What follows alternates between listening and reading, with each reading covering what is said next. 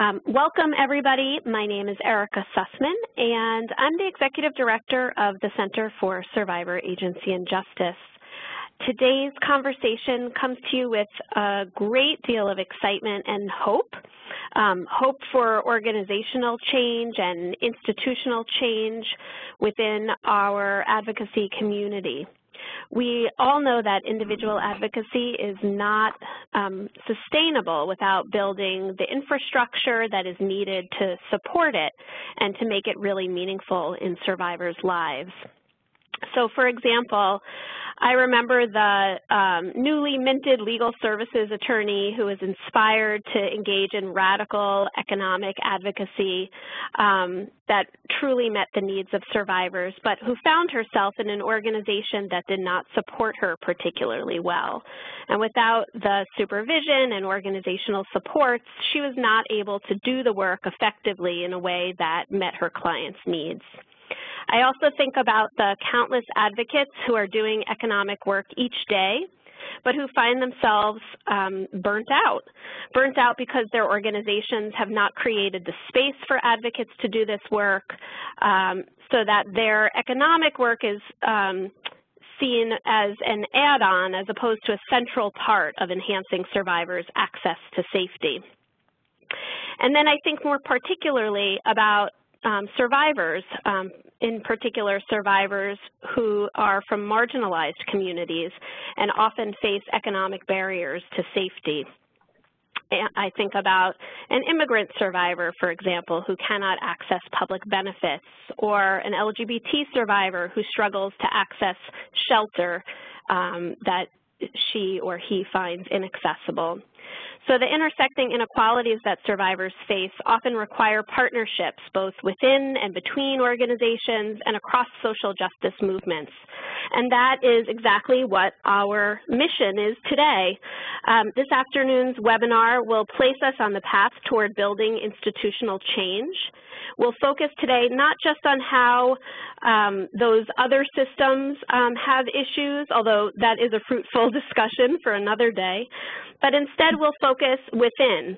We're going to ask ourselves the question of how can we, the advocacy community, build the organizational infrastructure needed to engage in meaningful survivor-centered economic advocacy, advocacy that enhances the agency of survivors who are connected with many different communities. So to kick us off, I'd like to introduce our very esteemed faculty. I'm thrilled to have them with us today. First is Katie von der Linde. Katie is a national expert who offers training and education to advocates on issues of economics and survivor-defined advocacy. She's been an expert advisor to CSAJ for over 10 years now, and she previously managed the Economic Action Program at Redevelopment Opportunities for Women. She was an assistant director of a DV program in rural southeast Iowa and worked with Building Comprehensive Solutions, where she published lots of work related to domestic violence and economic advocacy. Also, Katie right now is an adjunct faculty at Washington University School of Social Work.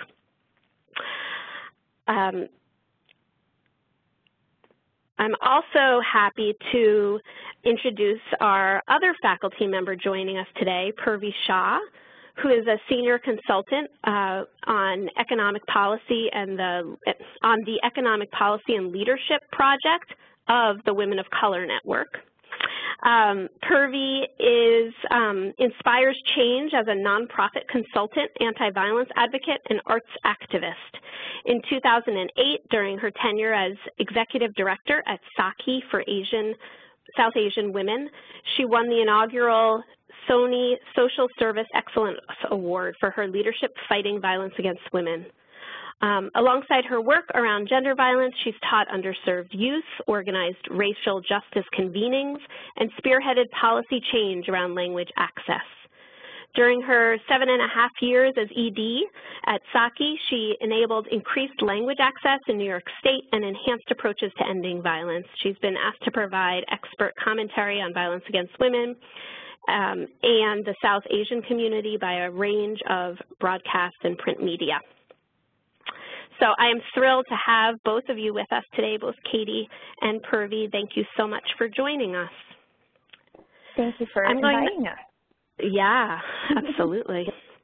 So I'm going to hand the program back to Sarah to tell you a little bit about some of the logistical pieces, and then we'll dive right into the substance.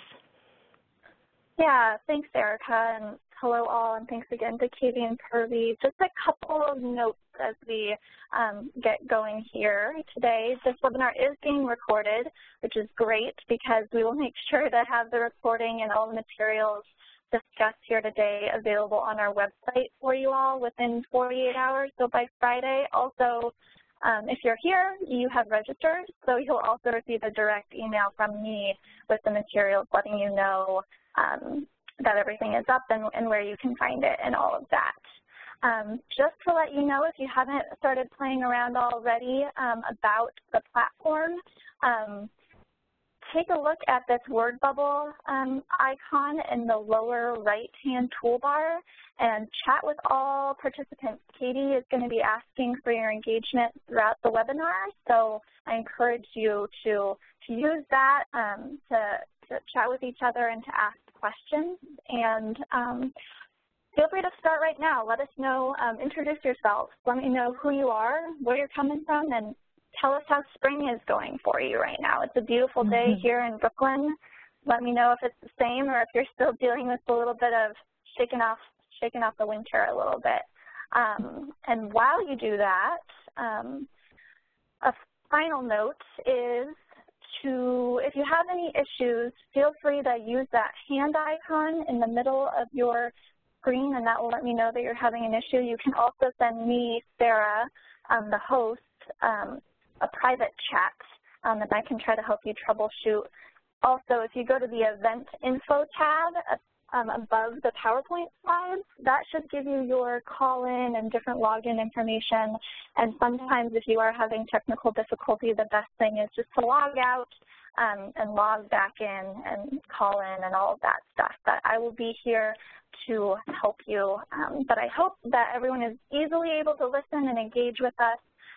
And feel free to ask questions at any time. We're going to gather them and keep a hold of them so we can present them to Katie and Purvi at the very end.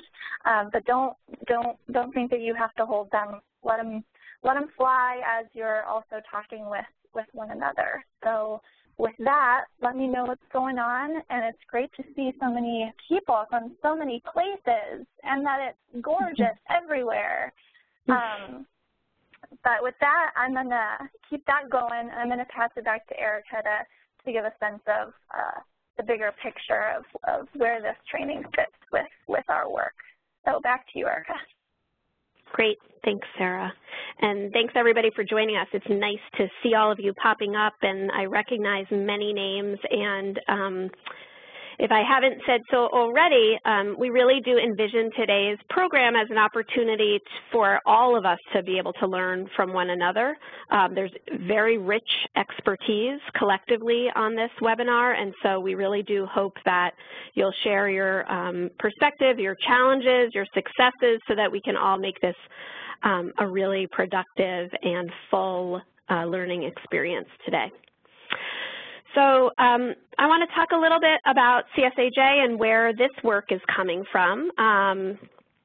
For some of you may not have heard this, and some of you may. So CSAJ is a national organization that's been around for about 10 years now, and our mission is to promote advocacy approaches that remove systemic barriers, enhance organizational responses, and improve professional practices to meet the self-defined needs of domestic and sexual violence survivors. Our broader vision is really about equal access to physical safety, economic security, and human dignity. And so today's webinar in that way is very much in line with that broader vision, because what we hope to do in thinking about organizational structure is to think about it in the context of removing some of those systemic barriers and creating institutional approaches that are geared toward that end.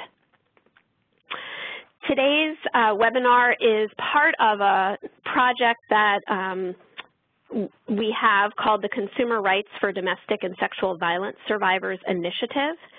It's a national project that enhances economic justice for survivors by building the capacity of lawyers and advocates to provide consumer and economic civil legal advocacy, and that also engages in systems advocacy to remove barriers to economic security. We began this work back in 2007 with some funding through the Office for Victims of Crime. And at that time, it really actually began with an awareness of partnership building. That launched project was all about building partnerships between advocacy communities that had not really done a particularly good job of sharing expertise and perspectives.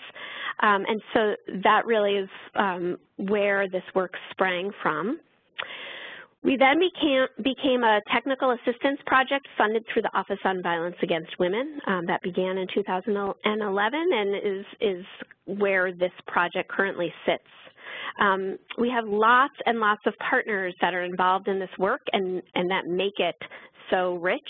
Some of those partners are the National Consumer Law Center, excuse me, Home Free, which is based out of Portland, Oregon, the Center for Court Innovation in New York City, Wider Opportunities for Women out of DC, as well as a cadre of expert advisors like our two faculty who are joining us today.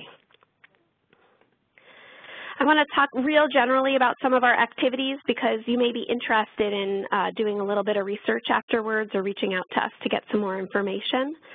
One is that as a result of a lot of the technical assistance work and the hands-on, intensive community contextual work that we've done around economics, it became really clear to us that advocates and programs were interested in some tools that were going to help them to better address the economic and consumer needs of survivors. And so we are right now in the midst of developing what we're calling a consumer and economic civil legal guidebook for lawyers and advocates. So you should definitely stay tuned for that. It will be a comprehensive resource that covers a range of different topics, but that thinks about them really concretely in terms of the needs of domestic violence survivors and how that impacts strategies as well as needs. We also produce a bunch of webinars like the one that you're participating in today, and all of our webinars are archived up on our website. Right here are a bunch that are fairly recent and may be of particular interest. We also provide individualized technical assistance. So what that means is that if you are grappling with either an issue that involves a particular client or something within your community or your organization around achieving economic justice for survivors, you can contact us and we can draw upon the cadre of experts that we have working with us to kind of problem solve with you. And then lastly, this will be addressed in much greater depth later on, so I don't want to talk about it too much right now. But one of, I think, the most exciting and transformative pieces of this consumer rights project is the demonstration site work that we do with a handful of communities across the U.S., all of whom do a very deep dive into identifying their gaps and the opportunities for better meeting the economic needs of survivors. And all of the demonstration sites that we're currently working with are listed here. Lastly, I just want to make a quick announcement. One of the other resources that we're very excited about is our Accounting for Economic Security Atlas. And it is just about to be released later, well, in the middle of next month. We're preparing to release it. The purpose is to provide service providers in understanding, navigating, and changing the economic terrain that survivors traverse on their paths to safety. And the first map book has been drafted and is we're getting ready to send it out to the universe. But really what it is drawing from many different advisors. Actually, both of the faculty today were involved in this. And its intention is to provide a framework for addressing the economic needs of survivors globally, and then the 2 map books that will follow will provide more concrete types of solutions both on the individual as well as the community and systems change level. So very excited about the release of that, probably around April 15th. Okay, with all of that as background, I'd like to hand the program over to Katie Von der Linde right now, who will talk with us today about effective survivor-centered economic advocacy in organizational context. Hello all. Thank you so much for logging in. It's really exciting to be able to do this. I know Erica framed really well, I think, why we're doing this work. But for me, I just wanted to say, in addition to what Erica was saying, I have also provided training to folks around the country who have said, oh, I'm so excited about this work. And as Erica said, they get back to doing the work and haven't felt supported. So what we are really going to be focusing on today is how we make our organizations places where organizational economic advocacy is supported. So the way that I thought that we could start with this is looking at our objectives, that we wanted to really figure out what is the difference between survivor-centered economic advocacy at the individual level and what is it at the organizational level. We're also going to be talking about evidence that supports the importance and effectiveness of this work. We're going to have you talk a little bit about your context and the work that you're already doing. What we found is that as we talk to advocates around the country, and we're starting to talk about economic work, as they start looking at this, they realize they're already doing a lot of the work. And so then we can just try to sort of fit that into the framework of survivor-centered work. We're also going to be talking about key ways to effectively increase the work that's being done in an organization, and then apply strategies for that work within your own organizational context. For me, it always is helpful to start this work and thinking about this by thinking about a survivor. So I wanted to frame the beginning of our work thinking about a woman that is named Gloria. So I want you to just take a moment, close your eyes, and think a little bit about Gloria. Gloria is a woman that was with an abusive partner for over 10 years. Her partner, Fred, they were married, and during that time that they were together, Fred was very controlling of the money. He lied continually about paying bills and would say that he would take care of things and wouldn't. And so Gloria was able to leave Fred about a year ago and is now within Transitional Housing Center. She has had some fear because he has tried to track her in the past, but she currently is feeling fairly safe in the location that she's in, but doesn't want to alert him about where she might be. But now Gloria has some additional challenges that she's dealing with. She is receiving phone calls from debt collectors, and she doesn't recognize the debts that they are calling and talking to her about. She's also really confused because she's actually trying to find her own housing now in an apartment, and she has really good rental history, but she's having a challenge finding housing due to her credit. But she hasn't seen her credit report in several years and doesn't really know what is on there. She also doesn't currently have a bank account. She does have a credit card in her name. So many years ago, she opened a store credit card at Macy's, and she still has that. And she also has a job. She's a preschool teacher. But she, despite the fact that she has a very strong educational background and many years of experience, more years of experience doing preschool teaching than other colleagues at her workplace, she's been turned down for a promotion to being a lead teacher. And she's very concerned that she's being overlooked for this promotion due to her race. And although there's other African-American staff members at the organization, there are no other African-American leaders in leadership positions, and she's concerned that this is because of racism. She's not being given this job. So she is, Gloria, imagine that Gloria is coming to you. So what I want you to think about is what might Gloria need? In thinking about how she would evaluate what she would need, how would she also evaluate her risks and her safety? And if she came to you and to your organizational context, somebody within your organization, would she be able to get help with what she needed? And that may depend on what she's saying she needs. So if she decided that she prioritized that she wanted to open a bank account, could she do that within your organization? Could she get help around her fear about being denied her position because of her race? Could she have help around finding housing because of the credit issues? Could she get help finding out what was wrong with her credit?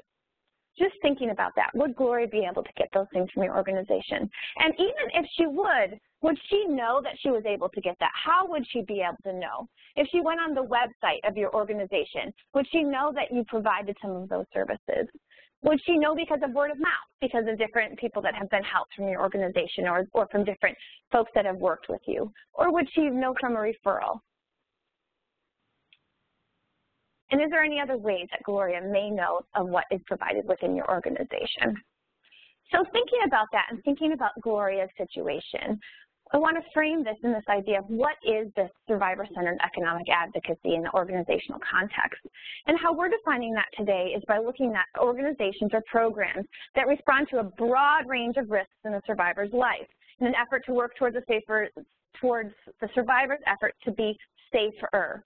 So we know that we can't guarantee safety for any survivors, but what we want to do is look at how we can help this person create more safety within their lives. And so we're responding as an organization to the impact of the intimate partner violence, to the physical, emotional, psychological, sexual, economic needs, but also to the economic justice needs. So the financial issues that may be a result of what some of the things that the partner has done, but also maybe a result of the person's life risks. For example, might be because they have low educational attainment or live in a community where there isn't a lot of employment options, or maybe financial challenges resulting from other forms of oppression, from racism, from transphobia, from other things that are making it more difficult for this person to have some economic justice in their lives. And so our organizations that are being survivor-centered are working towards these larger goals, these larger life goals that will help move towards safety. So survivor-centered economic advocacy recognizes that we cannot have survivors that have safety without having economic justice, and that doing economic advocacy without paying attention to the safety and privacy of survivors is not effective. So we know that there are folks out there in our communities that do economic work, that are doing credit counseling or that are doing other sorts of economic work, but that if we are working with survivors and we're not looking at how perhaps budgeting or looking at a credit report may put them at greater risk of safety by doing that, we may be putting people at greater risk. But we also know that we have to do that, this work has to be supported within an organizational context to increase that safety.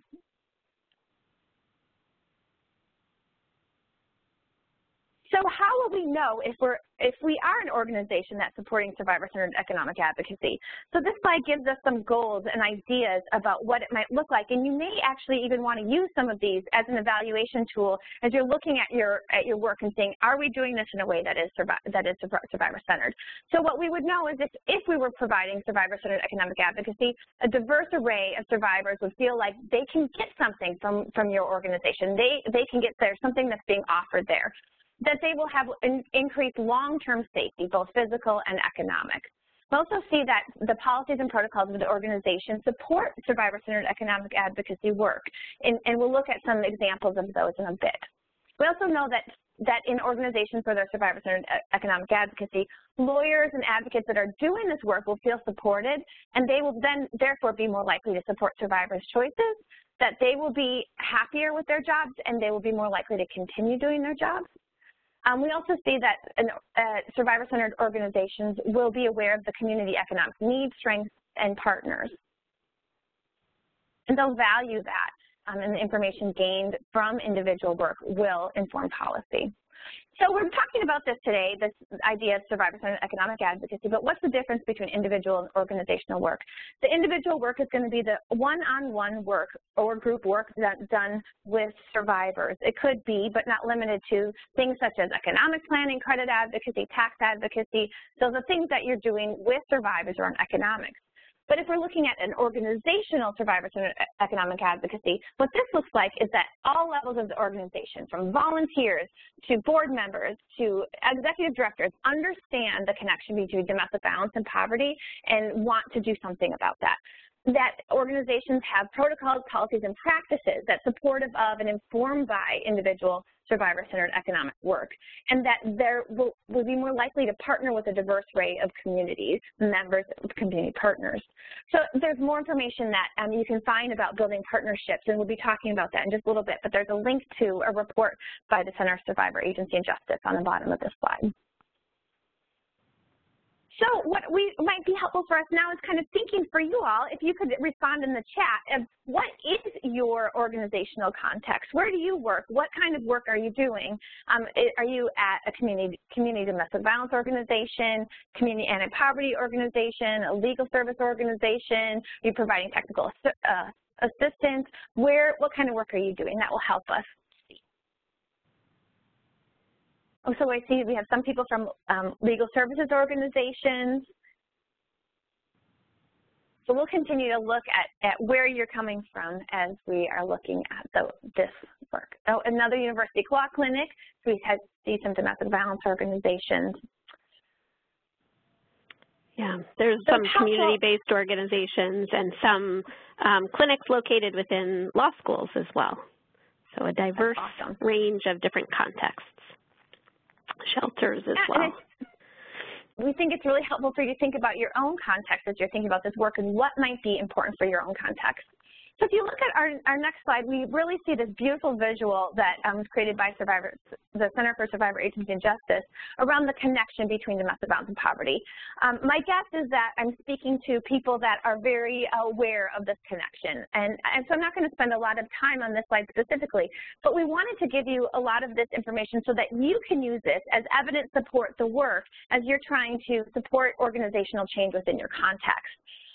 We know that poverty increases the risk of violence. That if we look at those numbers up on the top, that 25% of all women reporting abuse are experiencing poverty, and homeless women within that, there's 50% of women are experiencing homelessness, and that women that are receiving public welfare benefits, of those women, around 70% are reporting abuse. And we're just looking at women with fewer options, fewer choices, and that they are more likely to be dealing with issues of poverty.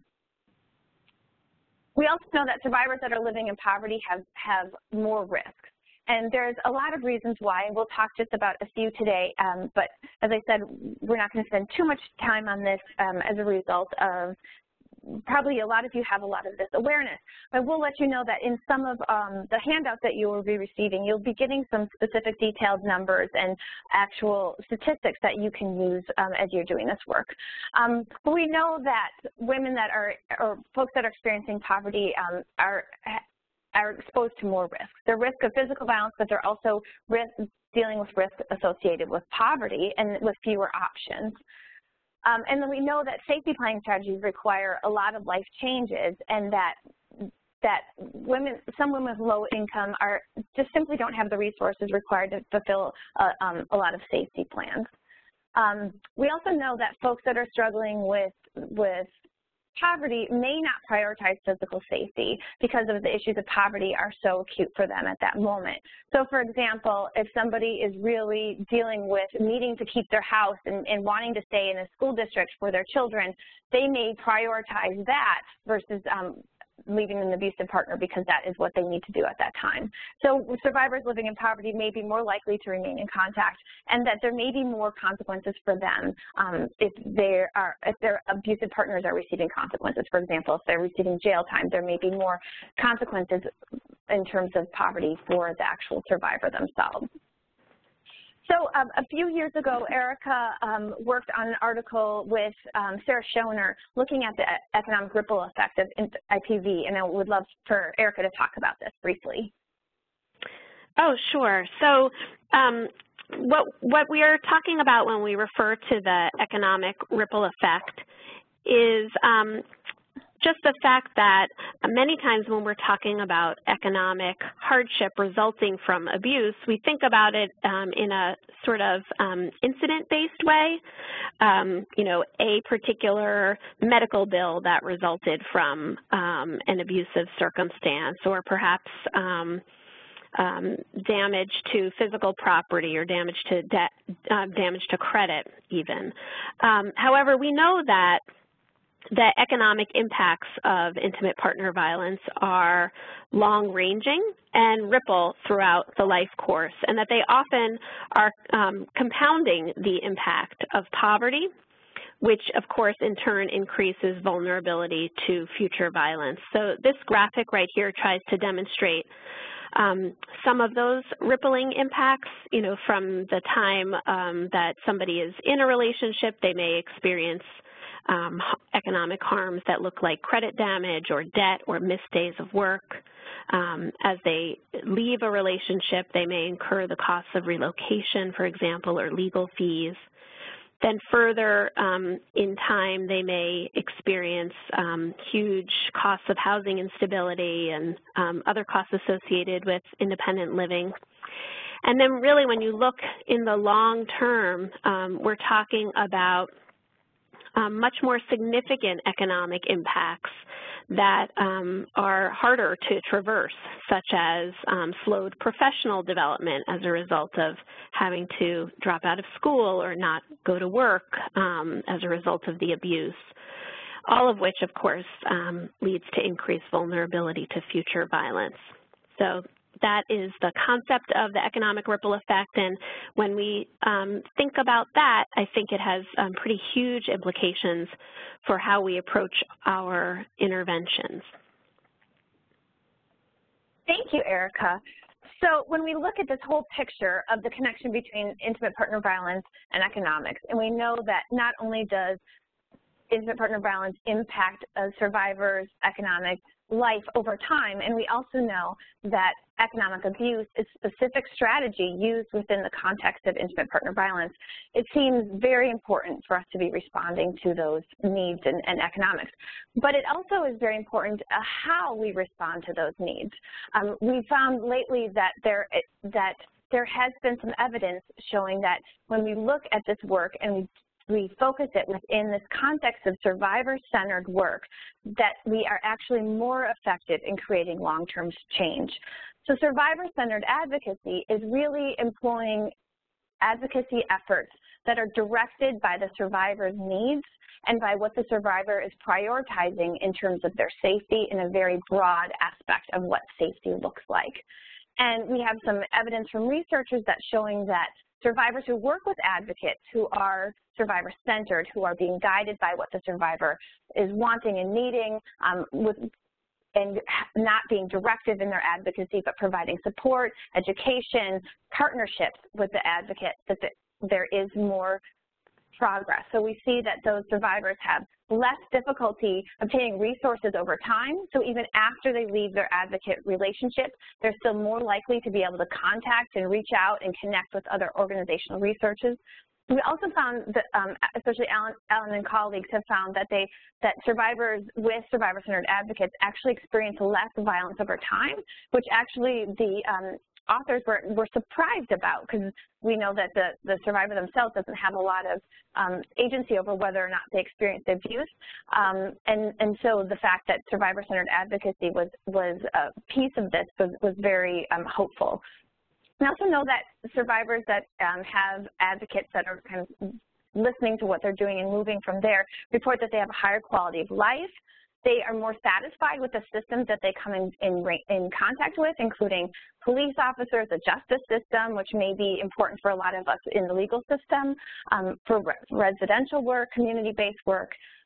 Survivors are also saying that they have less depressive symptoms and actually have a greater quality of life over time. And again, this Cattaneo and Goodman found reduced repeat abuse after having a survivor-centered advocate. And that the survivors also report having more optimism and more tools, internal tools. They feel like they have more ideas about what to do when they come up with challenges as a result of having a survivor-centered advocate. So putting these things together, the really importance of doing economic work and doing it in a certain way that is survivor-driven, we see a real ability to create long-term change within the lives of survivors. So what would be helpful for us now, again, we'd love to see in your chat of what when you think about your organization, what sort of survivor-centered economic advocacy work are you already doing? And if you could give us some examples in the chat, and we'll kind of refer to those as we continue to talk through, that'd be really helpful. So for the next part of the webinar, we're going to talk about how do we really do this work. We're going to look at needs assessment. We're going to talk about leadership. We're going to talk about capacity of organizations to do the work. We're going to look at building and diversifying partnerships within the context of doing supported economic advocacy work. Let's see, anybody? Oh, we see some people are responding with what they're doing. Rental and some folks are talking, job skills work, credit-related work, budgeting, rental and security fee assistance. What else? I know that many folks, We've got some organizing, doing, finding non-traditional jobs to raise wages. Very interesting. Some work around identity theft, which of course has huge economic implications. Debt, I see somebody saying organizing for non-traditional jobs to raise wages. Awesome work.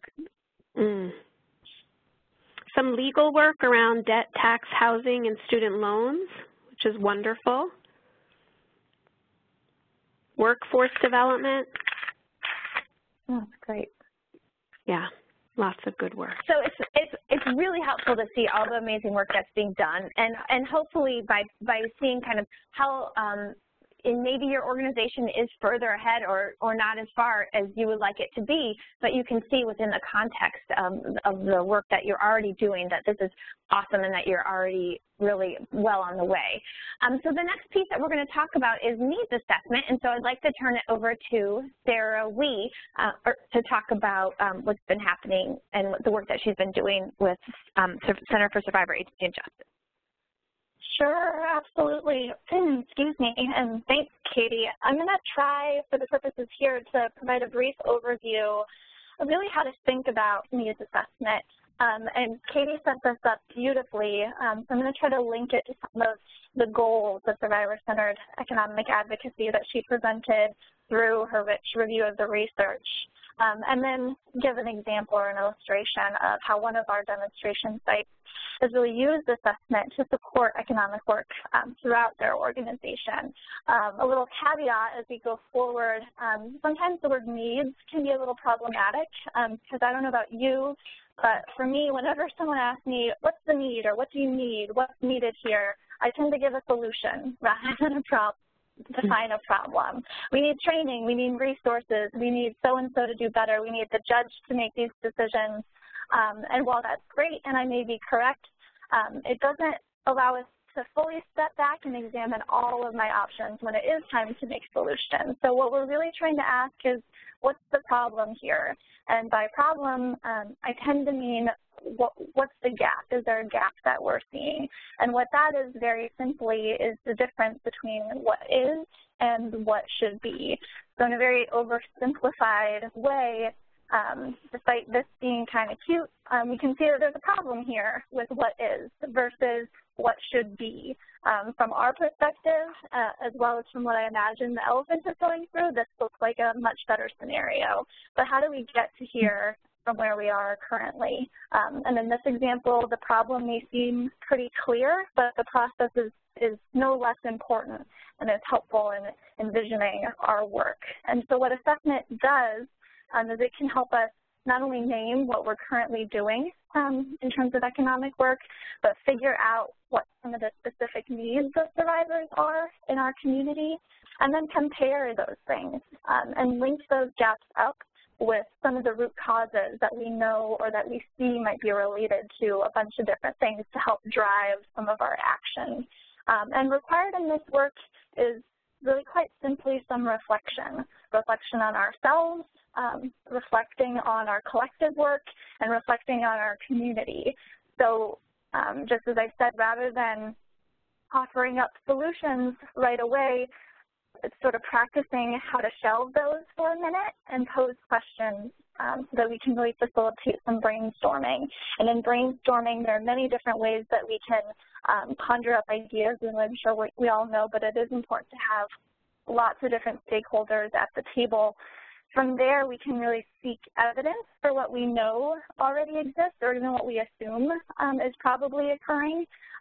We're all, and you all, are sitting on incredible expertise and experience and even data about where your current efforts are going. So sometimes it's a matter of digging up some of that gold that we're sitting on.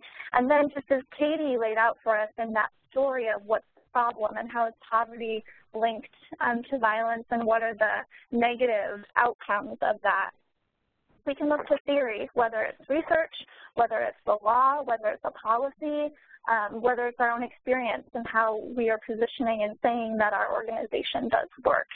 And then from there, we can kind of figure out what are the unanswered questions and go asking those questions in the community, whether it's to a survivor, or to a group of advocates, or to another service or community provider that we need to talk with. And this is a way to really turn these questions and turn some of our probing to reanalyze and think about some of these questions. And then with all of that, we then we get to summarize and pull those ideas off the shelf and see if our stories kind of logically line up.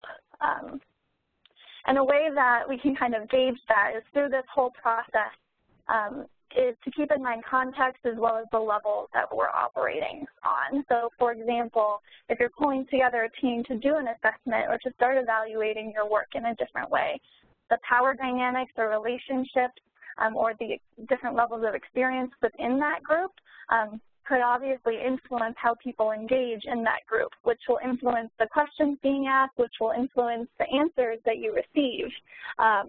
That's important to keep in mind, just as we all know that our political environment can immediately shift the experiences of survivors as well as our organizational funding, what is possible and what's not. And so not just being aware of that, but really acknowledging and saying that out loud as we do this work is really critical, as is understanding where we're operating. Are we seeing a gap between the way that advocates or attorneys are interacting with survivors directly, so that's an interpersonal level, or are we seeing an issue with the way that the courts are operating in our community, which is a completely different task when we look at that. So the requirements of assessment are this, but at the end of the day, you're really already doing the work. In my experience, you're experts in self-reflection and re-examination. And so I hope that when I was going through those requirements, they kind of resonated with, yeah, I'm doing that, I think about that. And it's all to say that assessment isn't necessarily this outside thing that we need to tack on to what we're doing and throw a ton of resources on. Sometimes it's a matter of reformalizing the process a little bit and in a different way so that we can gather and assess some trends. So, for example, here I've laid out some indicators that I put together from all that research that Katie mentioned that are sort of indicators for effective survivor-centered economic advocacy based on the research. These may be questions you're already asking of survivors or already asking of advocates. They may be new, but they kind of represent ways to measure or count what should be. And you can see that you can then, in some cases, put the different experiences in conversation with one another. So are survivors and advocates seeing the same things? Do they perceive the needs to be similar? Are their experiences with services or systems about on par? Are there perceptions of the outcomes of different things in line? And then you can go deeper with survivors' experiences in the long term, as well as how advocates are feeling about being supported at work. And if you put all of that together and look at what you're already asking and already doing, you can kind of see those gaps emerging there. And sometimes you'll see a match, sometimes you might see a little mismatch. And to what extent?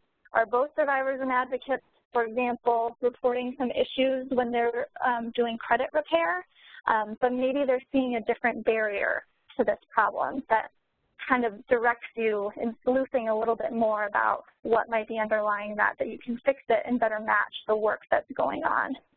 In other cases, there might be a big mismatch, so like a square peg round hole kind of a mismatch. Are they not seeing the same needs at all? Or is someone providing a service and thinks it's really successful, but you're seeing consistent barriers, let's say in employment? Even though you're doing job training, survivors are having a really tough time finding employment or sustainable wages. What's behind that question? So, of course, I'm talking about the advocate-survivor relationship here, but this goes beyond that, which is, again, why it's rooting assessment in survivors' lived experiences so we can really visualize all the people and institutions they may be interacting with is really important. Which leads us to a similar illustration. CSAJ has been doing some pilot site and demonstration site work for many years now. And in this work, in this last year, we really worked with sites in very different contexts to assess survivors' needs for the purposes of identifying both advocacy and systems level changes. So as I mentioned before, doing both an intersectional approach as well as a multi-level or an ecological analysis of what's going on. And we kind of developed with them different tools for brainstorming, different methods for gathering data, and different means for interpreting that data and fleshing out the various opportunities that were available and relevant in their context. So I'm going to use Women's Resource Center as a quick example, who some of their staff may be on the call with us today, so I welcome everyone to ask more detailed questions, and we'll make sure to have more information. This project is headed up by Carol Schoner as well as Jody Lewis there at Women's Resource Center. And what they did is, because we had worked with them previously as pilot sites, really building partnerships in terms of brainstorming, we used a strategic planning tool that many may be familiar with. It's called a SWOT analysis, standing for strengths, weaknesses, opportunities, and threats, as a way to gather up past insights and experience and couple it with the purpose of their work going forward to really assist that brainstorming process. Through that work, Carol and Jody really thought that it was a great tool, so why not turn that into a survey to help answer some of their new questions that were emerging. So we did that, and they delivered the survey both to advocates as well as to survivors. So similar to what I said earlier, they did this very purposefully. They wanted to put the perceptions and the work in dialogue. What did advocates already know and do around various economic or consumer issues, and what were survivors saying that they were struggling with, even over time, if they were connected? How had their needs changed, and were they still being met? And they met with this data that they've then gathered survivors in this group to help interpret the findings. And then finally, which was a really nice way to go in depth into even more questions, do some more brainstorming that they could bring back to their back to their economic advocacy team to take stock, to see what they were doing, and establish priorities going forward. And so you can see in this feedback column how Carol and Jody described the process itself having value in how their organization approached economic work. It really acted as a convener amongst all the staff and the various roles within their organization, as well as with partners. In addition, and importantly, really lifting up the voices of survivors and creating that dialogue. And then as you can see in the final bullet point, they really said that it led to improved assessment of economic abuse amongst advocates, increased their knowledge of available resources, advanced their system advocacy strategies, and helped develop new partnerships they needed to create. So it really provided clarity for the road ahead. And in addition, they now have some data that they can carry with them as they're asking and seeking some of these changes. And so this is one example and very specific tools that were employed in this process. And so I'm just going to list them out here and note in the tool section that, again, this is one process and one illustration, and there are lots of different ways to go about brainstorming and data collection. And we probably all have some experience with survey design, and it's not as easy as it seems. And so a couple of tools are one, us here at CSAJ are happy to provide some technical assistance as you approach this work. We also have a national needs assessment from 2012 that looks at gaps very broadly that can help you think about and go deeper into whether and how those gaps might exist in your context, as well as the building partnerships report from our pilot phase and looking at the process and some really insightful lessons learned from that work. And we will be kind of laying out Women's Resource Center as well as other experiences and needs assessment in a toolkit that will be forthcoming. So that's sort of a big picture, I hope, of how we can think about it, and I hope you're making connections for different activities or groups or forums that you already have that might be a really useful platform for thinking in a new way about the reflection and the assessment that you do on a day-to-day. With that, I'm going to turn it back to Katie. Thank you, Sarah. So Sarah gave us a really great framework of how to do some needs assessment work to really support our survivor-centered economic advocacy. We're going to shift a little bit in talking about leadership support and how to get leaders involved and invested in survivor-centered economic advocacy. So I want you to think about, we're going to talk about two different types of leaders within your organization. We're going to talk about both thought leaders and action leaders. So I am thinking about thought leaders as people who really cause you to think about things in a different way. So maybe somebody that can ask you one question and all of a sudden you see things in a new way. It sheds light on something that you've never thought of before. Or, for example, somebody that maybe sends you some articles that helps you think about new things. And oftentimes these leaders can be in different parts of our organization. So it could be executive directors, that's who sometimes we traditionally think of as thought leaders within organizations, but it can be board members, it can be funders that are helping us think about things in new ways. It could be staff members, it could be community partners, it could be survivors within our organization. It could be volunteers. So it could be all sorts of different folks. And if we're wanting to engage these people that help other people think about things in new ways, there may be some strategies for doing that. So one of the ways that we might engage those folks is by supplying some evidence, showing them some of the stuff we've talked about today, why survivor-centered advocacy works, why economic work is important with survivors of domestic violence. We also might provide some case examples. It could be case examples of survivors who have had changes in their lives based on economic advocacy done in a way that was supportive, or maybe examples of other organizations that have had some success. So hopefully after the webinar today, you'll have some ideas of different organizations that are doing new and innovative and exciting things around economics. You may actually just go back to your own mission or your vision of your organization. Many of us work in organizations that include safety as a part of our mission or our vision, or empowerment, or legal justice. And all of these things are key components of economic justice work. And so we can look at how our own mission, our own vision is already framed to situate us perfectly to be doing survivor-centered economic work.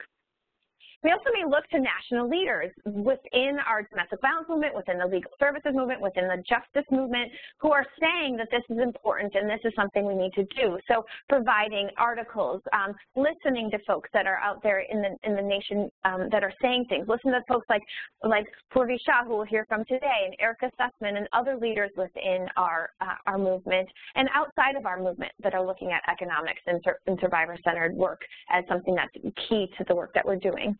We also need to think about how do we provide pathways.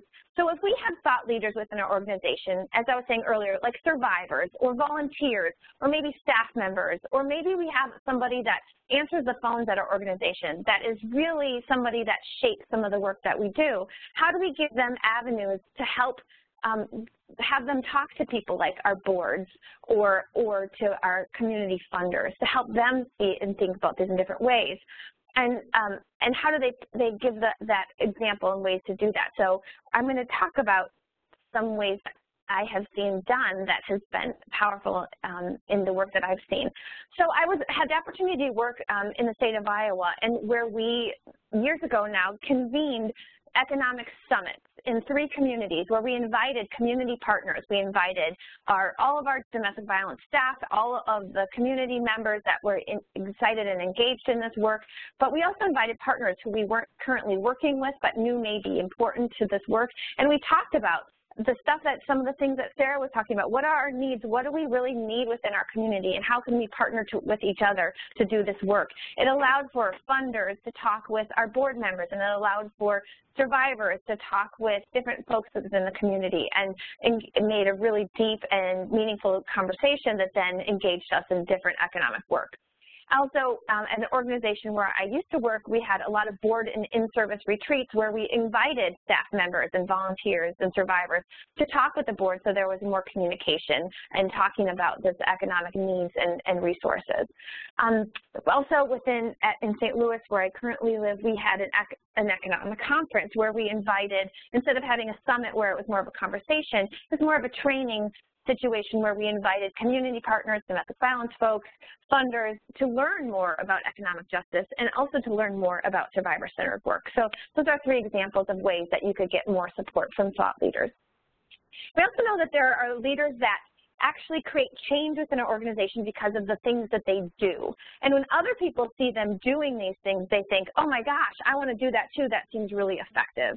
Oftentimes, those are our program directors or supervisors within our organizations, but it also, again, can be people that we don't necessarily initially think of as a key leader. But if we look at really what creates organizational change, we can look at ideas such as what they're using within the Green Dot movement is to look at who are leaders within different segments. So while it may be a program director, it may also be, as I was talking about before, it may be the receptionist who's answering the phone. And so kind of engaging all those people in different ways by changing protocols, encouraging people to look at the use and needs assessment, by providing good supervision, or by providing economic training to every part of your organization. So again, just some examples of some action leaders within redevelopment opportunities for women. Staff members are all encouraged to present topics or trainings at staff meetings. It doesn't have to come from program directors. It could come from somebody that is an advocate or somebody who is providing assessment needs, and so they can bring what they're interested in to the staff meetings. And that staff members at all levels are also provided economic training. It's not just happening at the advocate level, but also at the program director, the executive director, and the board members, so they also are familiar with the economic work. And also helping advocates, we have tools to gather and continue to look at, as Sarah was talking about with the needs assessment, kind of paying attention to what are some of the trends they're seeing from survivors, about what they're needing, about what's working for them, what are they asking about, and are we able to respond them so that we can share that information internally to create programs, trainings, and partnerships that are more responsive to the economic needs of survivors. So moving from leadership, we're also wanting to think about how do we increase our capacity within the organization in terms of our goals and evaluation, and then also within our protocols. Thinking about these strategic goals and thinking about where your organization is or your context is and what you're moving towards, it may be helpful to ask some questions about your organization and thinking about currently how does survivor-centered economic advocacy fit into your mission or vision. Do you come from a broad idea of safety? When you're responding to safety needs of survivors, is that generally looking more at physical safety, emotional safety, or are we looking at economic safety as well? How are your organizational strategic goals connected to survivors' long-term economic safety? And then how does your evaluation capture some of this work that's being done? And what kind of work is valued within your context? So my next chat question for you is thinking about, within your context of where you're working, what kind of work do you think is valued that is done with survivors? And how can you tell that work is valued? For example, is the work that you're doing to get orders of protection, is that valued? Is counseling, is that valued? And kind of thinking about within your organization, and how do you know that? The reason I'm wondering this, and I think about it a lot, is sometimes I talk to advocates and they say, well, I'm really trying to talk to survivors about economics, but they don't seem to want to talk to me about it, or that's not something that they're coming to us for. And I wonder sometimes if survivors understand that that's how we ask questions of survivors about what they need, and even thinking if survivors thinking, am I going to be able to get helped with my economic needs? Does this advocate have the skills? Does this person I'm working with know how to help me with this and these needs? Anybody thinking about the kind of work that's valued in your context? Sarah, you continue to look at that, and I'm going to go to the strategic goals. So some of the things that you want to be thinking about within this work is what impact do we want to see? If we're doing survivor-centered economic advocacy work, how will we know? How will we know what doing is working for us? How will we know if we're causing this change? And are we intentionally listening to advocates and to survivors? So some examples of strategic goals that may be capturing some of this survivor-centered economic work is looking at, are we increasing economic safety as defined by specific survivors? So it could be credit scores. Is a survivor interested in improving their credit score? Is it reducing the amount of instability in their employment? Are we looking at creating effective cost of living plans? So many times advocates are asked to do budgeting with survivors, but aren't given the skills or training to do that. And so if we're looking at, are we creating cost of living plans that are meaningful for survivors, that are helpful in their context as they're planning for safety within their work? So those might be a part of our strategic goals. We also might include increasing a survivor's sense of capacity to make economic choices in their lives, so looking at their own self-determination around economics. We might be looking at their economic knowledge and how that is improving within their work.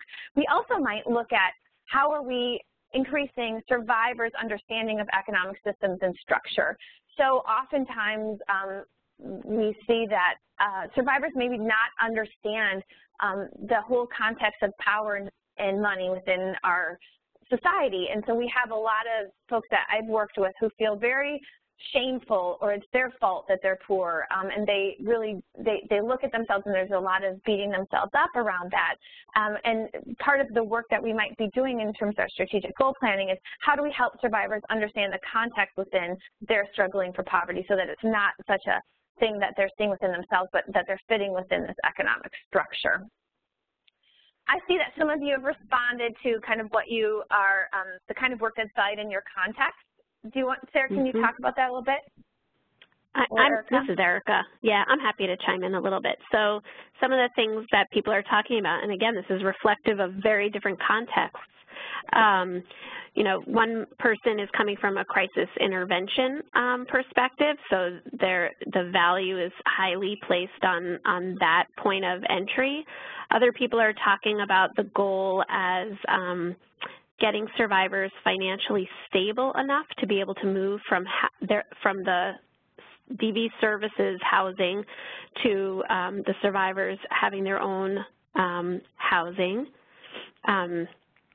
Some other folks are talking about they're working within a legal services context, so family law and protection orders are valued, and this particular participant says that they're trying to move the needle on economic issues, and that it's been somewhat of a challenging process. And somebody else frames it in terms of empowerment on a bunch of different levels: survivors, social, cultural, economic, political empowerment. So I find this extremely interesting, and we can do an entire and many webinars talking about this. But really, in order for our work to be impactful and effective for survivors, we need to do a little bit of our own organizational clarification around, how do we define success? And I think that that's what some of Katie's questions here are really trying to get at. How is it that we're defining success? And because sometimes I think we may move forward on the definitions without really, or rather move forward on the outcomes without having very clear definitions. So good work to do there internally. Absolutely, Erica, and I think this next slide I'm not going to talk much about it, but I feel like it's something you can take back to your organization, spend some time thinking about it. What is our current state of programming, and how are we doing this work? So, just looking at some of the ways that maybe we can shift a little bit, I'm going to share a little bit about my experience at Redevelopment Opportunities for Women, where within our protocols and strategic planning, our relationship with clients is very long-term. There was no real time frame for how long we could work with survivors. 4 years was kind of maybe a standard or a mean of how long we would work with survivors. And we also saw that survivors would come to us from many different sources. So not only just other domestic violence organizations or referrals, but we worked very closely with homeless programs, with faith communities, and with community colleges, so that we worked with survivors at many different places within their relationships, not just when they were deciding to leave or when they were kind of leaving for a short term, but we worked with many survivors who were planning to stay long term with their partners and how to increase their economic security within the context of that relationship.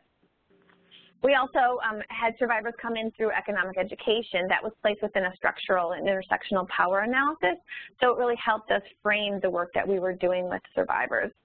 We also had survivors come into us through economic education that was advertised for everyone. It wasn't just advertised for survivors of intimate partner violence.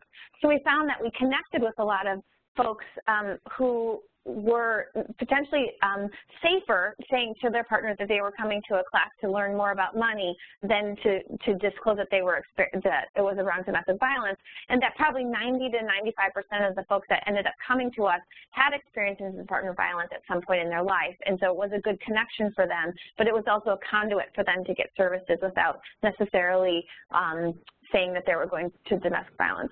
And we also really did work that was defined by the survivor and that was driven by the survivor's needs and priorities and was very flexible safety planning, recognizing that 1 week a survivor may prioritize their housing and the next week the priority may be dealing with a payday loan, and really following what the survivor needed, using our expertise to enhance what they knew, building a partnership and looking at that all the time. So that's just one other example of maybe some different ways of doing things. So I'm excited now to turn over to Purvi Shah. She's going to talk about shaping survivor-centered economic advocacy for communities of color and Indigenous communities. Great. Thank you so much, Katie and Sarah and Erica. It's such a joy to be on today. And thank you all who are attending in terms of all of the work you do every day. I know the work that we do is difficult, challenging. There's so many barriers. So thank you not only for taking the time to be on this webinar today to see how you can expand the work, but also in the work that you're already doing. Congratulations. So I wanted to give a little bit of framework, and this is part of our continuing partnership with CSAJ in terms of thinking about particularly how race and other oppressions intersect with economic justice issues. So at Women of Color Network, where I serve as a consultant, we've been looking at economic policy and leadership issues for communities of color and Indigenous communities and survivors, because we know that economics are not equal and that our communities have an inequity in terms of economic justice issues. So in terms of some of the work that we have been doing, we've been trying to foster connections and, you know, really thinking about, again, just the broader landscape that women of color are underpaid. We know that, of course, there's a pay inequity generally, about 79 cents to the dollar now in terms of what women get to men. But, of course, when you look at, break that down by race, we also see that, especially for African American, Latina, and Native women, that there is a huge disparity. And then also for Asian American women, there are disparities, particularly in comparison to white men and Asian American men, and then breaking it apart by whether one is an immigrant or refugee. So thinking about all of these contexts, we knew that we couldn't really serve survivors around economic justice without looking at the larger framework, which is you know, in some ways why some of our organizations, particularly culturally specific organizations, were formed, which is one, that survivors are connected to communities, right? So that we are not living separate from our communities, and that we also are part of our communities, and that some of the ways in which the battered women's movement was structured historically may not have been culturally relevant or specific for communities of color and indigenous communities. So, for example, one of the ways in which we see that play out in the field is the heavy predominance of reliance on criminal justice systems as a response. So, as we know, for communities of color and indigenous communities, mass incarceration is a huge issue. And so, you know, survivors are routinely put in this context of, you know, can I access services? Can I not? Do I report? Do I not? And what is the impact that that may have on my family, on my community, and also economically in all of those contexts? So we want to really honor the fact that survivors are connected to communities and that we can't address issues around survivors of violence without having that community connection and making sure that we're looking holistically at what survivors need and communities need in terms of economic access. In that vein, and Katie brought this up, you know, gestured toward this earlier, but we really need intersectional solutions for intersectional oppression. So this is to say that we cannot think about economic justice issues for survivors without recognizing the historical context of our work here in America, which includes genocide of tribal peoples, stealing of land, includes slavery as an economic and political and social system to lead to disinherited wealth and gaps, or immigration and labor issues that really put people in vulnerable situations and having to work for less pay or being exploited. So those historical and active live contexts, the ways in which that legacy and also ongoing legacy and ongoing disproportionate equity has an impact in our communities is really crucial to understand. So when we think about our work, and again, we spoke about this a little bit earlier, we have to recognize that it's not about necessarily individual survivors and, you know, struggling around issues of poverty, but that this is a larger symptom of the fact that we are living in a country where economic inequity was part of the way in which it was founded. So that really, having that intersectional frame really opens up then other ways of thinking about solutions. So for us, one concrete way that recognizing this cross-section of oppression opens up, particularly around economic equity issues, different frames of solutions, is that it leads us to think about leadership development of grassroots advocates, i.e. that we are all thought leaders and that particularly survivors and advocates who are dealing with systems on a day-to-day basis have the expertise and know best what solutions there are, but we're not necessarily at policy tables. We're not necessarily in places where decisions are made that affect the day-to-day lives of survivors in our communities.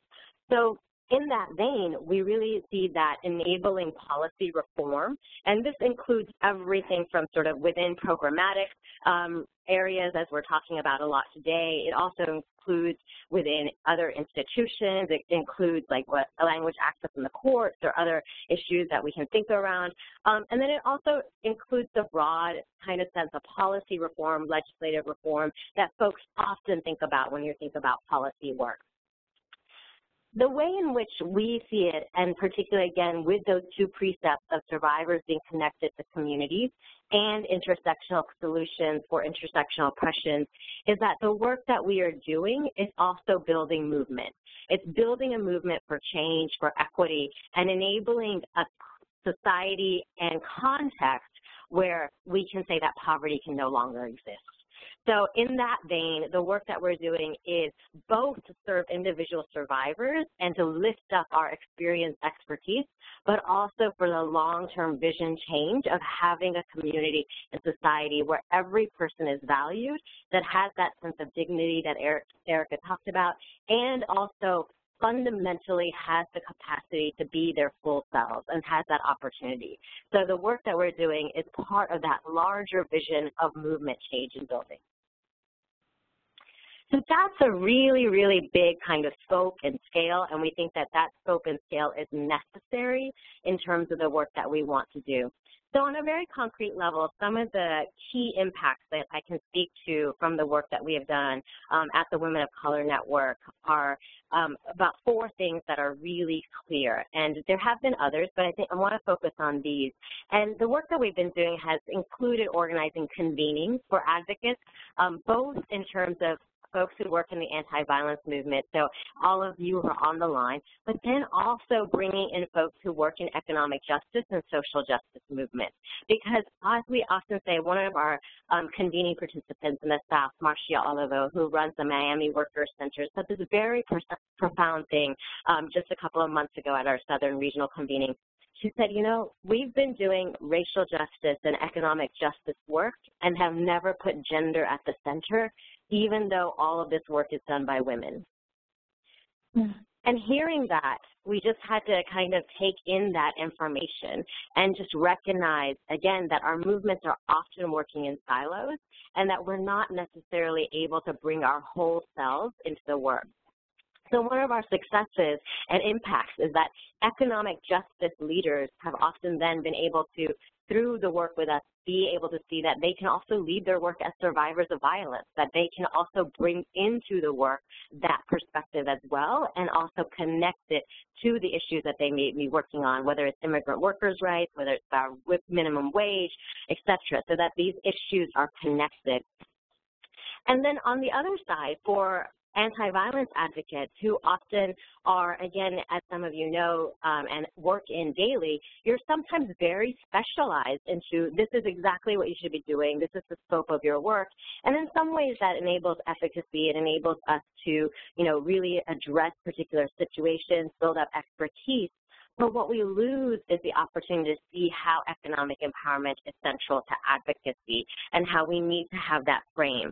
So when we have convenings and we hear from folks who are doing work around organizing nail salon workers and then, you know, connecting that to reproductive justice and gender violence issues, it allows folks who are working in the anti-violence field to also see how, yes, these issues of workplace violence are also crucial to the work that we're trying to address, and they also impact the lives of survivors that we're working with. So if you have immigrant workers who are not getting paid effectively, that's a crucial piece of the work that needs to be done. And then you can, by hearing from folks who are working around economic justice movements, actually figure out strategies to partner, figure out ways in which the work can happen together. So from that vantage point, you know, it is clear that, you know, the Fight for 15 or work around minimum wage increase, that is intimately also connected to the work to end gender violence because survivors are often working in those contexts as well. The second impact that we've been able to have is that we've really been able to lift up and foster community-specific resources and approaches for addressing economic security and violence. So, for example, I had spoken earlier about mass incarceration, and so we know that this is an issue that disproportionately impacts communities of color. So when we spoke with advocates and community members, and, you know, we heard folks talking about how, you know, sometimes maybe a tribal pardon would be a better solution, or perhaps an alternative or some other kind of restorative justice mechanism is a better way to address situations. So, you know, in really thinking about this, opening up, like, what does healing mean? What does justice mean from a survivor's vantage point? And really enabling survivors to drive that conversation.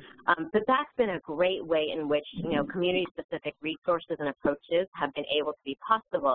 And as Katie mentioned before, you know, when I was at SCEA, for South Asian women, our economic empowerment program also became an entry point for survivors to come. So for community members to come get computer classes or avail of grants that we might have had for educational opportunities, it became a way in which we could serve a broader segment of the community in terms of survivors of violence without folks feeling like they needed to come simply for legal services. So we're really actually reaching a wider segment of the population and a wider segment of folks who could benefit and also enable our longer vision by actually working in terms of threading economic justice through our work. Third, our work is really broadening the understanding of policy, advocacy, and change. So often in nonprofits, we get told, oh, you can't do lobbying, you can't do work that's, around legislation. And in part of that, there are limitations, but policy advocacy is so much more than that. It's also enabling institutionally, like your courts or your legal services providers or other agencies, welfare offices, to behave and actually serve your community better and stronger. So the work that we've been doing, convening advocates and pooling expertise, has really enabled advocates to understand that, yes, I'm a direct services crisis intervention staff member, but I can also do policy advocacy and change. And in fact, that's central to my job as well, that if I'm working around enabling better access at public benefits offices, then that too is part of the work of really enabling a stronger response for survivors. And then finally, the work that we're doing is really fostering an environment for a wider understanding of economic security. So again, in terms of our work, given that history and historical oppression and intergenerational trauma is really part of how we approach ending violence, we also see that economic equity and access is much broader. So it's also looking at, police brutality issues. It's looking at context of treaties and colonialism in this country, and being able to say that these are connected to gender violence, and that also our solutions have to also address these issues simultaneously. So it's being able to mobilize worker centers to address gender, but also to enable gender violence organizations to actually address the situation of workers as part of the work that we're doing more broadly. So with our work, we're hoping not only, again, to be able to truly make our services relevant to our communities, but also in the bigger picture, create the society that we envision, which is one based on equity and dignity. So I know that's a lot of information, and you're probably thinking, how am I going to do this all? So I'm going to pass it back to Katie to help you think through some of the staff capacity issues. All right. Well, I'm going to talk a little bit about staff capacity, and I think we're going to go over the training really quickly. So in order to increase staff capacity, it helps to really do training focused not just on one piece, but also both. So doing staff capacity training on survivor-centered advocacy, and you can look at this as a model, but also on economics and including everybody within that training. You can see on this slide here we have a number of tools that are available, past webinars, training tools that you can resource as you're trying to plan some staff training within your context. And I also have an example here looking at one model within an organization called Cornerstone, where they had really used a mentorship model within their organization, where they had 2 staff members trained completely on economics, who then used their knowledge to give information to other advocates within the organization, and they served as kind of this reference source. And it got the other advocates within the organization so excited that they ended up asking for a 2-day economic training within their whole organization, and has broadened their economic work within their organization. So you can start small and start growing and building your organization, so survivor-centered economic advocacy context. The other thing that is very important for staff capacity is supervision. So a lot of us in the world of doing domestic violence work, we know how busy it is and how overwhelming and exhausting it can be at times, and sometimes we don't make that space and time for supervision. But what I have found with working with staff who are doing survivor-centered economic advocacy work, the work becomes very broad, and in order to be sure that the advocate is not being directive or kind of hoping that a survivor moves down a certain path, or directing them or pushing them, even maybe subtly, to do a certain thing, it really helps to have a supervisor who meets with that person weekly, intentionally, hopefully one-on-one, and hopefully for 30 minutes or more. And that supervisor can provide non-judgmental listening support and can also help that advocate or the lawyer really think about their self-assessment and what's going on for them. So for lots of us, as we start becoming more worried about a survivor or wanting different things for their lives, we start becoming more directed even when we're not wanting to be. So having that sounding board and that person looking at that and saying, I wonder why that is happening here for you. What is it about this issue that's kind of making it more difficult for you to be more survivor-centered around this? It also helps them, the survivor or the supervisor, really guide the trainings that are provided within the organization, because they can see kind of the challenges that the advocates or the lawyers are coming up against, and also can help them with their policy work as they're doing the work. So there's just some tips and tools on how to do that supervision as well.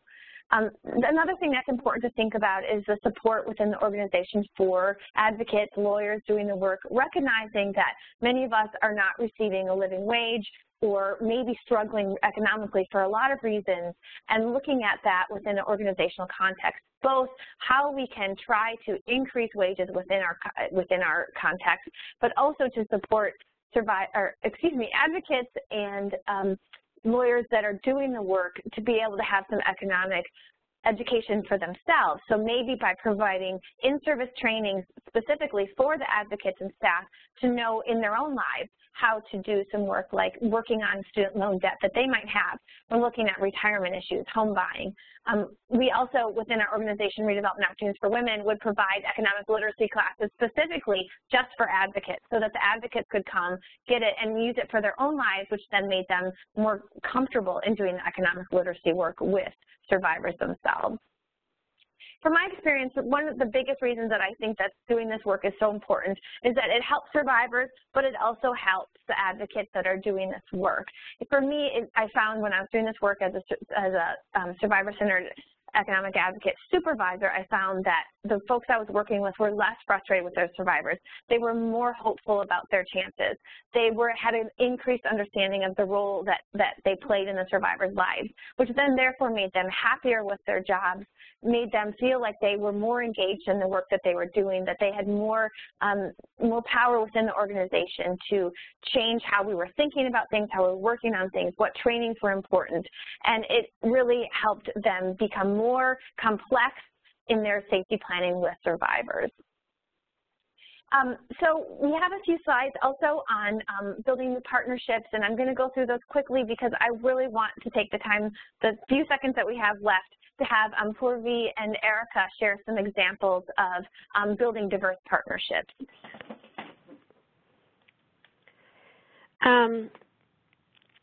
So, I mean, I had mentioned a little bit earlier in the webinar today, this is Erica speaking, that the impetus for the consumer rights project really came from some of what we were seeing in convenings where I have a very clear memory of one time when I was sitting at a conference and the focus area was supposed to be around addressing the economic needs of economic legal needs of survivors.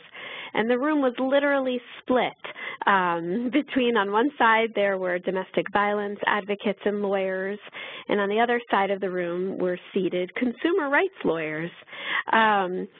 And it became very clear, both visually and substantively, that there was a real gap in terms of learning and coordination between the domestic violence advocacy community and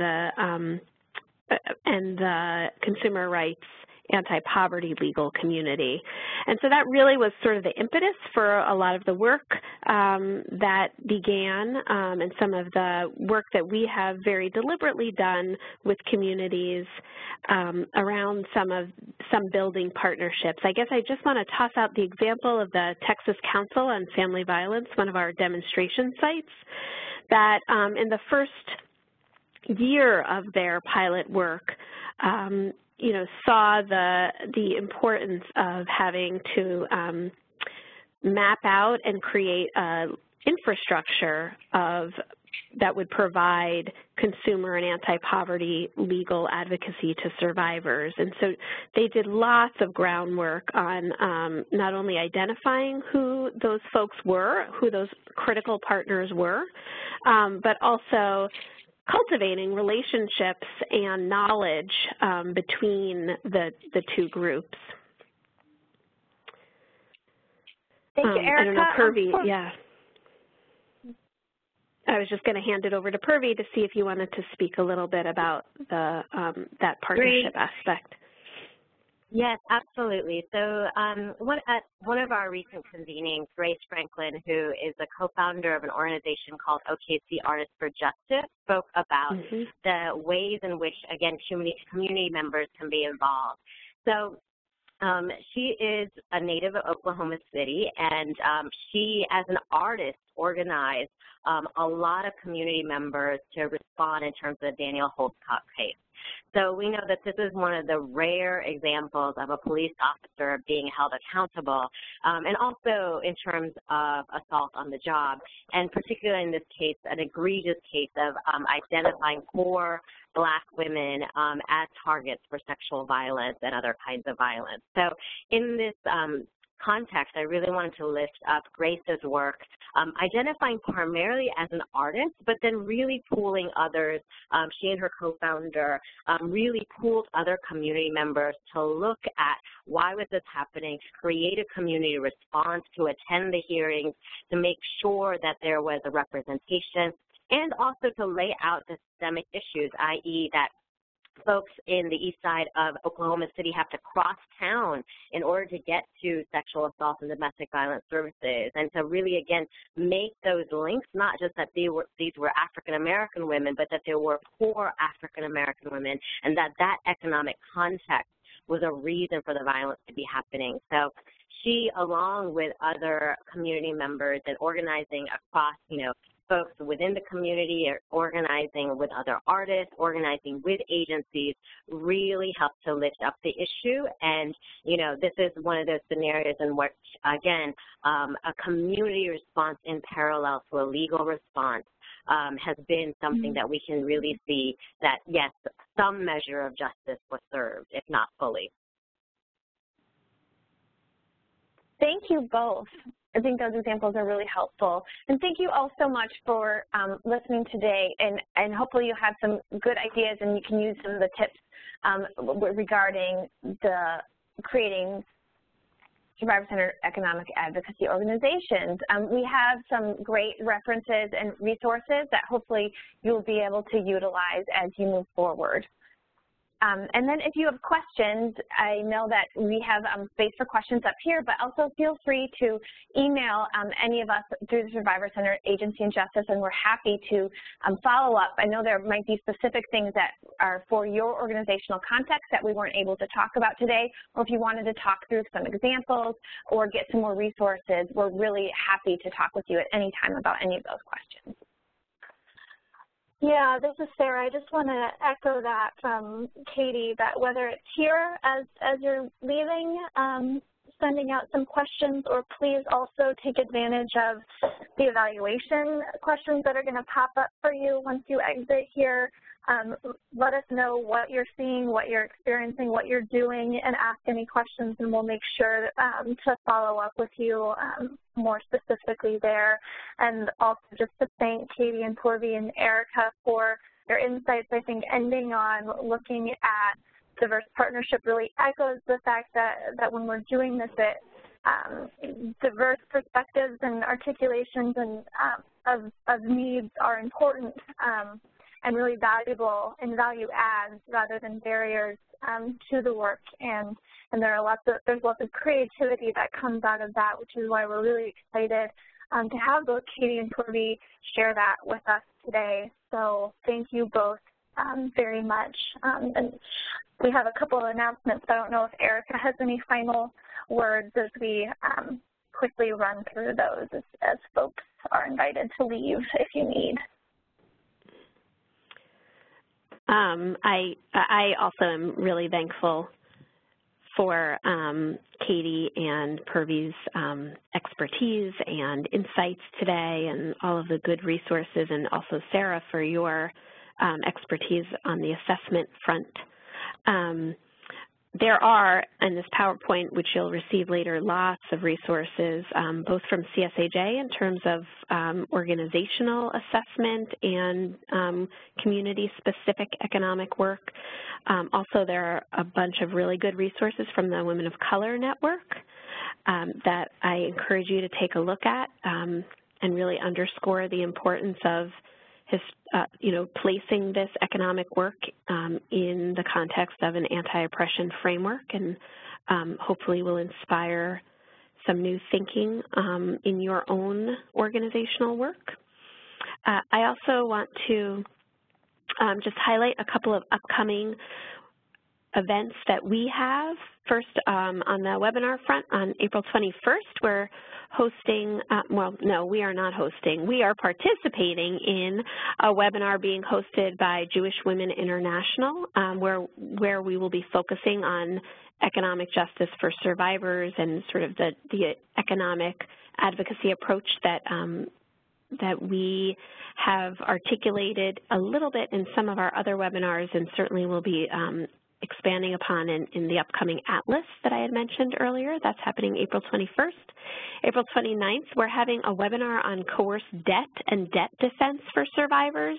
We're really excited about that particular webinar because it's an opportunity for building coalition amongst lawyers throughout the country now that are thinking critically about new strategies to address debt when it really is happening in a coercive context. On May 5th, we are participating in a webinar hosted through Battered Women's Justice Project on using protection orders as a tool for accessing economic justice. June 22nd, we are focusing our webinar on housing foreclosure and defense for survivors, thinking at the intersection of foreclosure advocacy and the experience of domestic violence and poverty. So all of those coming up, and you should just keep your eyes open for some registration announcements. Lastly, before we all go in our different directions, I just want to announce again, for those of you who have not yet gotten word of it, we're thrilled to be launching a new project through CSAJ, which is called the Legal Impact for Racial and Economic Equity of Survivors Project. The Women of Color Network, for which Purvi Consults, is a very large partner in this work and will be very intimately involved in helping to guide this work, along with many other partners which are listed at the bottom of this slide. But really the focus of this project is to address the systemic barriers to economic justice that face survivors of color. And we're thrilled about engaging in this work with communities throughout the country. So if you're interested in learning more about that, you can hop onto our website or send us an email. So thank you, everybody, for participating today. We're looking forward to hearing about your experiences with today's webinar. We want to hear your thoughts because we will be expanding on this in the future, and we always love to hear about your work. So thank you so much, and thank you, Purvi, and thank you, Katie and Sarah. I hope everybody has a wonderful rest of the day. Thank you all. Have a great day. Thank you.